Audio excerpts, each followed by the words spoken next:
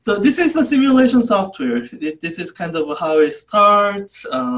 And you can do a bunch of things. I think in this class, you haven't seen me use this quite yet before. I don't know if I have posted this. So just to illustrate what this simulation can do, I've used it for this Newton's cradle simulation before. Let's see. Let me just kill the. Can I? No, let me do it this way. So it's a. You can do things that appear realistic. I think maybe the thing to do is okay. You can. The benefit of a simulation is that it helps you visualize the situations. So in the face-to-face lecture, I really like to use lecture demos, and with online class, it's hard to do that. But what I can do is to illustrate a physical situation and kind of show you what it looks like. So here, this is a model of Newton's cradle. And when I pull this out and then let go, then it does this. And that's what you would see in Newton's cradle. So you might see me using this once we get to energy and whatnot. I think that's after exam 1. So, so that's that. For today, what I want to use this for is to illustrate projectile motion, kind of show it to you at the level at which you might have seen projectile motion before, and kind of go a little bit into why we do the things we do when we are trying to solve projectile motion questions. So that it's more than just a list of formulas for you to blindly apply. But you understand the thinking behind why certain things are done in a certain way. So let me just set up projectile motion first. So I have a projectile. When I was trying this out earlier, it kind of looked better when it was just black, so that it doesn't have any distracting colors. So let me do that. So I can kind of set an initial condition for this projectile. You can see that the simulation hasn't started yet. Let me set initial condition for projectile so that it has some x component of velocity, y component of velocity, and the way it works out, it'll be flying off at 45 degrees. And when I let the simulation run, that's the projectile motion, and hopefully none of that looks unfamiliar. That's kind of what you expected to see when someone talks about projectile motion. And by the way, this is what you'll be doing in the lab. You'll be throwing balls, you'll be recording videos of that and analyzing the video, not with the simulation, with the real object. So one benefit of simulation is I can do certain things that very difficult to do, that are very difficult to do with a kind of real life object. One, that motion can happen super quickly.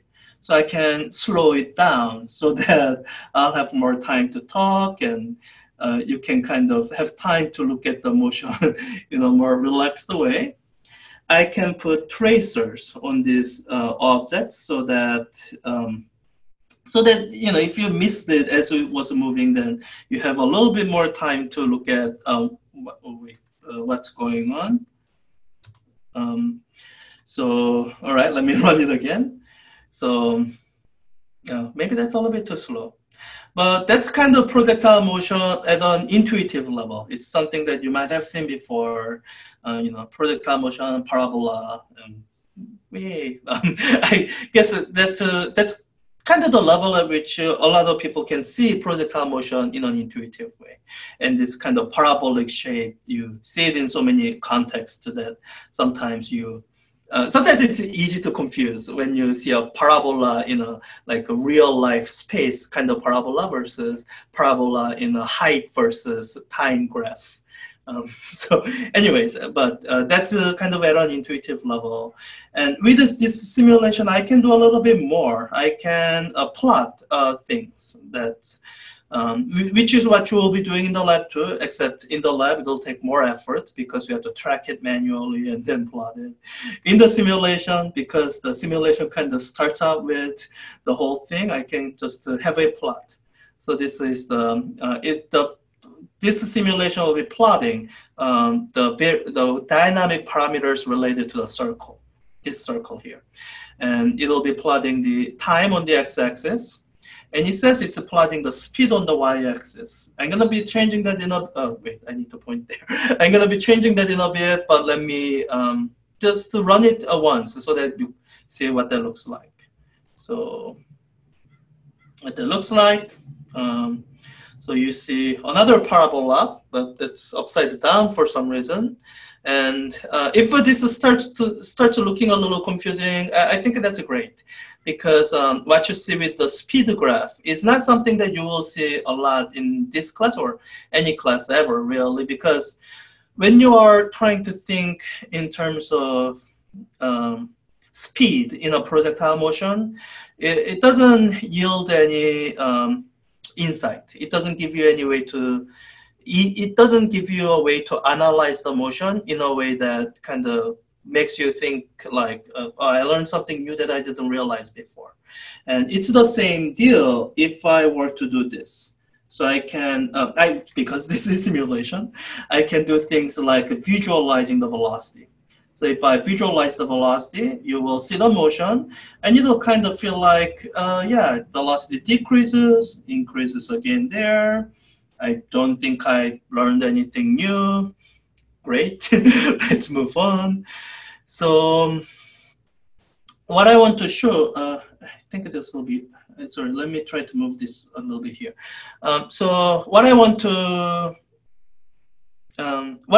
demonstrate here is the reason we do the things we do when we analyze a projectile motion mathematically.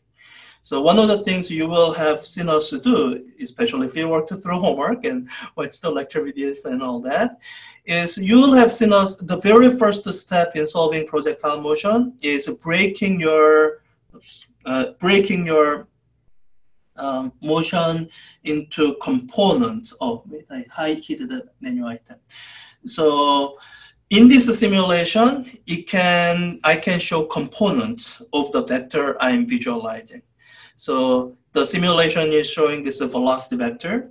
And when you just look at this velocity vector as an arrow throughout the whole motion, it doesn't yield anything that's easy for you to analyze. It just shows an arrow that's changing in direction, changing in magnitude. It's difficult to analyze that. But once you have components displayed, then you can notice something that maybe you haven't seen before. So let me do that now. So running the simulation again.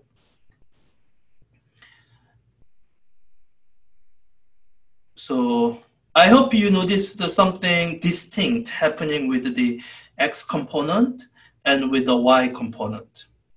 In case you missed it, let me do it one more time, and actually let me change the plot here. So in the plot, so with the speed, what I'm plotting is the magnitude of this velocity vector. And I don't have to plot that. And in fact, you know, that doesn't really show me anything that's, again, insightful. So let me plot the X and Y components of velocity instead. And when I run the simulation again, this is what you see.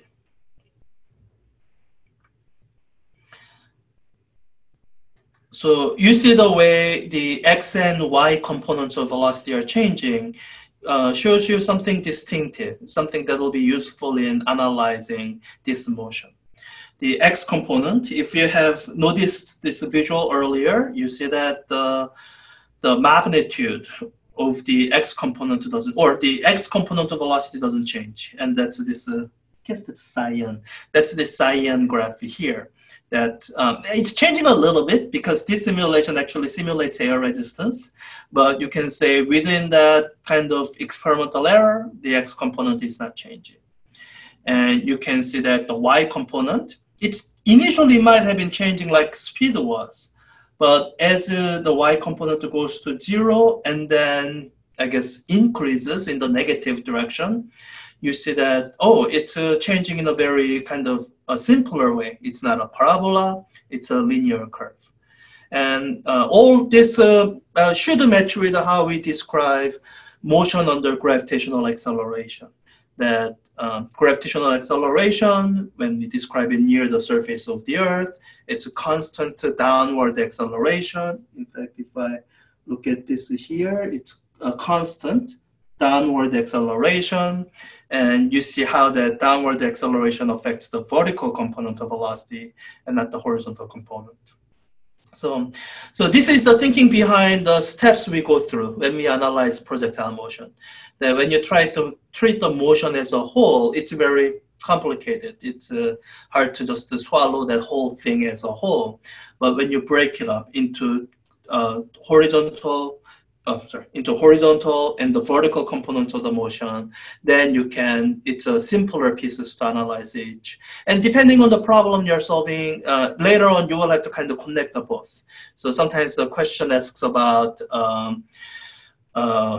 question could, I can imagine it asking about how far does the ball travel before when it reaches the top of the arc. Then you kind of look at, okay, top of the arc, it's at this point here. And using the motion in the y direction, you can figure out the duration of time. And using that duration of time, connecting it with the x component of velocity, you can look at how far it travels in that time. So yeah, that's a kind of illustration of projectile motion, and I hope this might be something familiar to a lot of people. The solution steps for projectile motion, probably that itself is familiar to many people, but sometimes I know the biggest trap that I've seen students get into is where you know the steps for solving the problem, but you don't know why, and that as you go into higher levels in physics and engineering, the understanding, the reasoning behind it matters, starts to matter more than knowing step-by-step process. So I think I have enough time to demonstrate just one more thing here, which is kind of the kind of thing you can only do in simulation. So when we say projectile motion, it's motion under gravitational acceleration. We can do what-if scenarios. What if we didn't have gravity? So I can imagine that I'm way out in space. There's no gravity there. So I guess if I'm out in space, let me get rid of this so that it's not confusing. Then out in space with no gravity, it kind of looks like this, motion in a straight line. And I guess that'll relate to Newton's first and second law that we are covering this week. So there's that. The second thing is, it's something that we don't really get into this class a lot. It has to do with, so I spent a little bit of time in the first week talking about the vector description, how the vector description is independent of the axis that you might attach to something. And I think in this class, we do use quite often by default the straight axis. And later on, when we do inclined plane problems, you will see us using a tilted axis, but even then, so something that I hope you will see as you go into higher levels of math and physics is something kind of linear transformations and rotation of axis as a problem-solving tool. So, here the way the motion is described, and let me show gravity field, and you can kind of see with this is with the straight axis, and that's the motion with the straight axis. It's all very all right, fine, nothing surprising there. And what I want you to illustrate is you can keep this physical setup exactly the same, and describe the exact same physical picture with a rotated axis. And there will be situations where it's convenient to do that. It simplifies some things. It simplifies some things. And the one example of that you see in this class is when we deal with inclined planes. But I think we present that as not as us applying a rotation transformation to the axis, but more as us choosing a convenient set of axes, which is right. But I just want you to show what kind of rotating axis looks like. I actually want you to find a way to do this in Algodoo, but I couldn't find it. But what I can do is, what rotating axis looks like is rotating the entire physical picture. So this is kind of the physical picture that we started out with, and this is the motion that we saw. And if the software allowed it, it would let me rotate my axis so that I can rotate how these components are broken out. But failing that, what I can do is, okay, my axes are fixed, the software doesn't let me. I can imagine rotating my universe in the software. So let me do that. I'm going to just rotate everything. Let me make it 30 degrees. So I need to, let me get rid of this again. And let me make this, oops, I need to, let me define this plane that's at about 30 degrees. Why did I suddenly go to fine control mode? Oh, sorry, I'm not sure. Oh, I see. That's because I'm way out there. Okay, 30 degrees. All right. So my plane is now at 30 degrees, but I need to rotate everything else 30 degrees as well. And everything else includes this initial velocity vector. So I need to make, instead of having it go at 45 degrees, I need to have it increase the angle by 30 degrees. So it'll be at 75 degrees relative to the original axis. And you can kind of see here the angle between this and this is now 45 degrees again, I think it is. And oh, and I need to change the direction of my gravitational field so that it's again perpendicular to the ground. So I think from 90, I think minus 60 will get me to that 30 degrees. Yeah, so it's now perpendicular to the surface. All right, I think did I forget anything? Okay, I think I rotated everything so that, so one thing that, as I'm rotating my universe relative to the axis is that these components change. So before X and Y component, initially they have the same size. Now the Y component is bigger because I rotated my axis in a way so that the more of the velocity has the Y component. But when I run it, so this is the motion. And if you kind of tilt your head and tilt your axis back, then it's the same physical picture. Nothing physically has changed. The only thing that has changed is how we describe the component.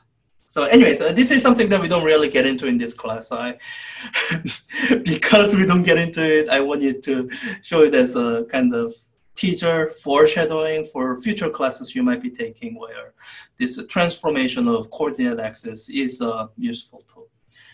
Okay, I think that's all the time we have for this simulation, unless there are questions, kind of help guide your intuition for projectile motion. There's also there'll be your lab where you'll take real life or real world data and use that to kind of look at it. And I think there's one lab exercise where I have you transform coordinates, whatever. Yeah, so